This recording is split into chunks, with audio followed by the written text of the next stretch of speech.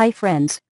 Gucci Group and the Mr. Gucci died in the year 1953, and the company was given to the sons of Mr. Gucci, who got the company in inheritance.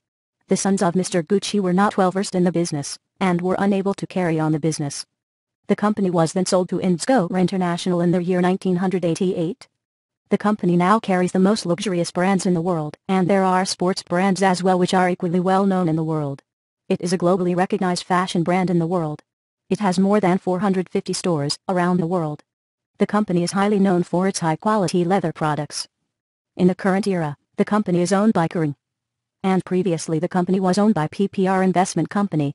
Thanks for watching this video.